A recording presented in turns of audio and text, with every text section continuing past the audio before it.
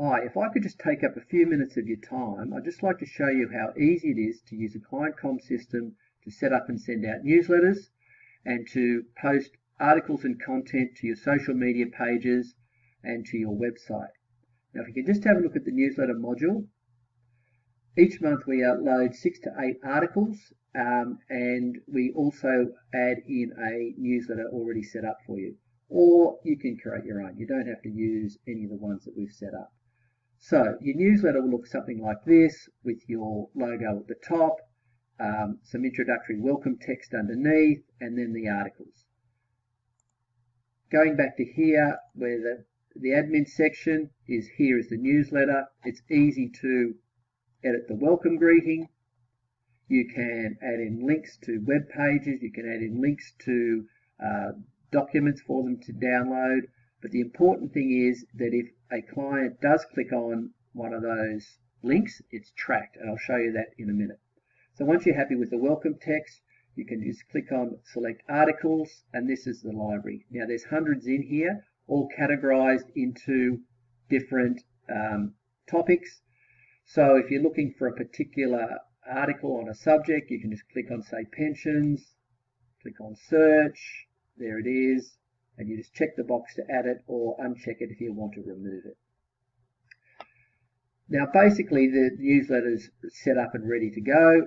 You might want to just think about the article that's presented first, because it tends to get read the most.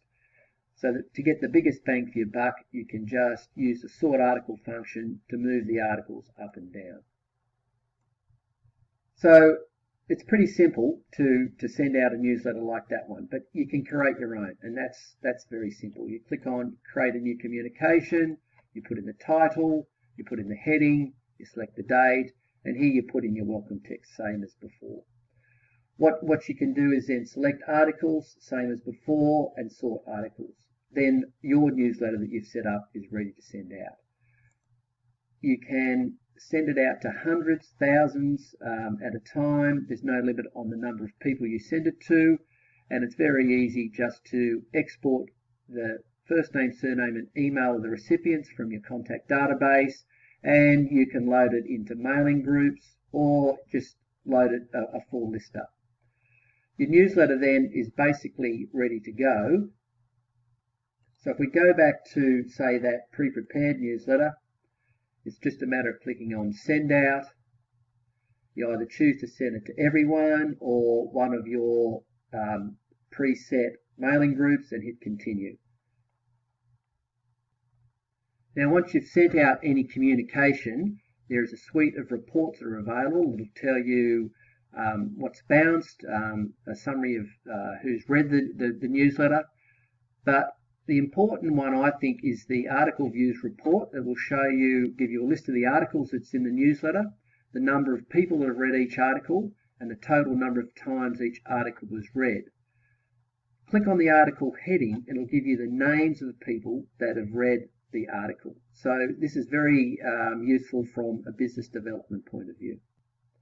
Now I just quickly want to run through the sharing center with you. And this is where you can share articles to your website or social media pages.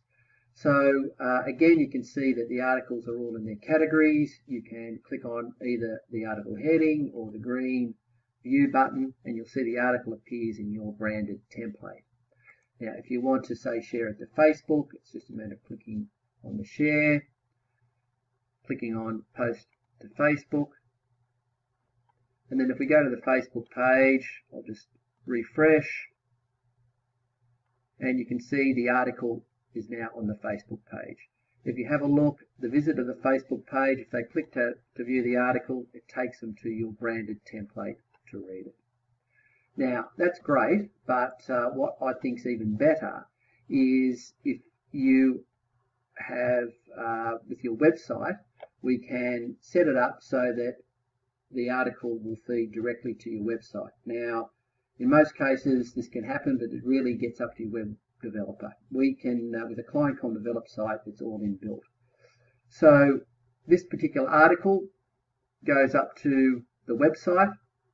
You can see that if we click on the article, it is listed under your website URL, which is important. It's not a link to a third-party site because it's important for search engine benefits.